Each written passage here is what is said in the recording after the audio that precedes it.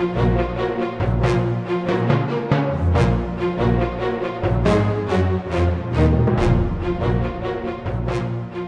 Große Mercedes 770W-150 was the parade car of choice for several Nazi leaders, including Adolf Hitler.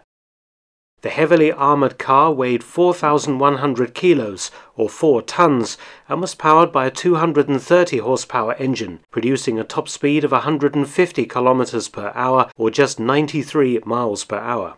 Its doors were armoured, the windows 2.5 centimeters of bulletproof glass, and a 0.6 centimeter thick armour plate could be raised up behind the rear passenger seat. There was a compartment in the dashboard and 2 in the rear to hold machine pistols for added defence.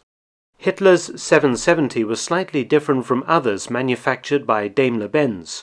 It had an ornamental hole in the radiator, 4 vents directly beneath the windscreen, 2 door hinges on either side, short, curved side rear windows, and 20 cooling slits on both sides of the central hinge atop the bonnet.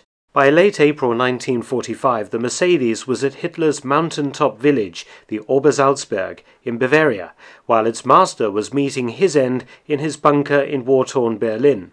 At some point, the SS had moved the vehicle, loading it aboard a flatbed wagon, where it was discovered by troops of the US 20th Armored Division in early May 1945, sat in a siding in the village of Laufen, just north of Salzburg in Austria. A squad led by Sergeant Joe Azara had captured the car following a short firefight with last-ditch German troops. Once the village was secure, Azara and some of his colleagues had managed to get the Mercedes off its flatbed, fueled it, and started her up. But the engine was damaged, and a Dutch civilian forced labourer working in a nearby garage told Azara that the Mercedes had belonged to Reichsmarschall Hermann Göring. From then on, the Mercedes was identified as Göring's personal car. The car had some damage. Bullets had pierced the rear armour plate, one striking the dashboard. There were 3 bullet holes in the windscreen, plus cracking, and the right passenger window was badly splintered. Azara confirmed that this was the condition of the car when he found it, indicating that the Mercedes was caught in the crossfire during the battle to capture Laufen village. Azara was naturally unable to keep the car for himself. It was pressed into service as a VIP transport for various American generals during the early occupation of Germany and was repainted green with an Allied white star on each side. In August 1945, the Americans shipped the car back to the States for use in war bond drives. Advertised as Göring's personal car, the Mercedes was then placed in storage for 9 years, before in October 1956 it was put up for sale, surplus to requirements, again advertised as Göring's car. At an auction held at the U.S. Army's Aberdeen Proving Ground in Maryland, the Mercedes sold to Montreal collector H.J. O'Connell for the princely sum of $2,725 US.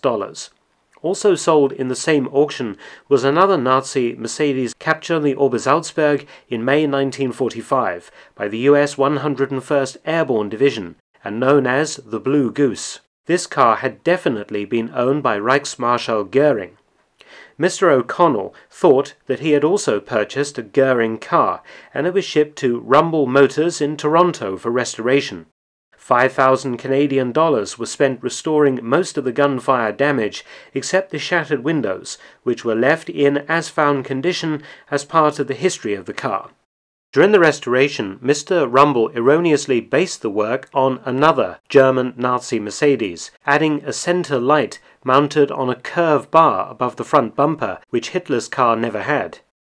In 1970, the Mercedes was given to the Canadian War Museum in Ottawa in return for a sizable tax break and placed on public display as Göring's private car.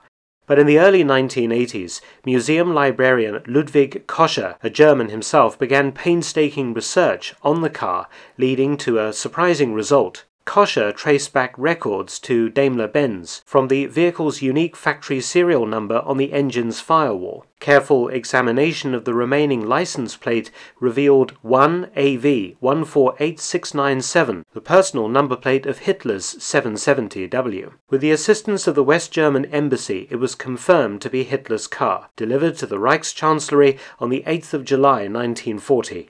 So, finally, in 1982, the car was properly attributed. It immediately increased in value and public interest, also leading to some controversy at the museum that has continued to rumble on to the present day.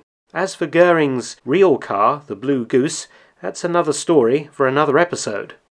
Thanks for watching. Please subscribe, share and support my channel at PayPal and Patreon. Details in the description box below.